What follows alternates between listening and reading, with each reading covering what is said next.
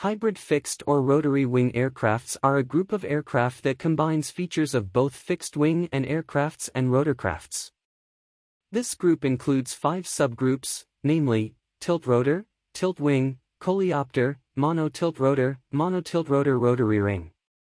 Tilt-rotor represents a compound rotorcraft and vectored thrust.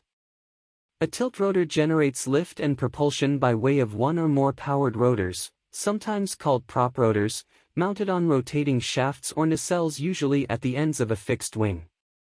Almost all tilt-rotors use a transverse rotor design, with a few exceptions that use other multi-rotor layouts.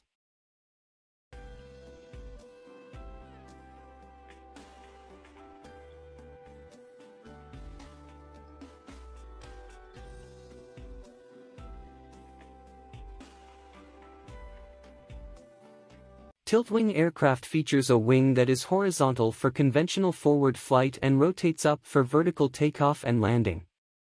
Tilt-wing aircraft are typically fully capable of VTOL operations. The tilt-wing design offers certain advantages in vertical flight relative to a tilt-rotor.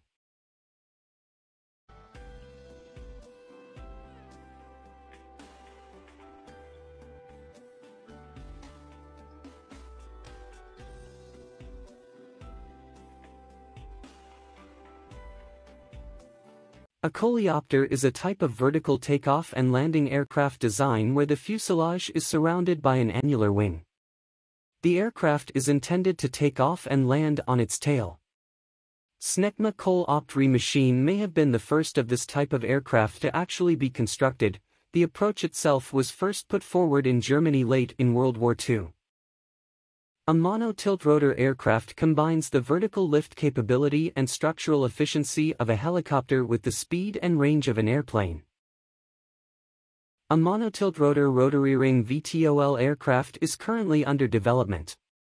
It differs from previous tilt-rotors in that instead of each rotor consisting of long blades attached to a central rotary ring, it has a single rotary ring which has a diameter equal to the entire wingspan of the aircraft, with the ring being attached to the tips of the wings. Thanks for watching.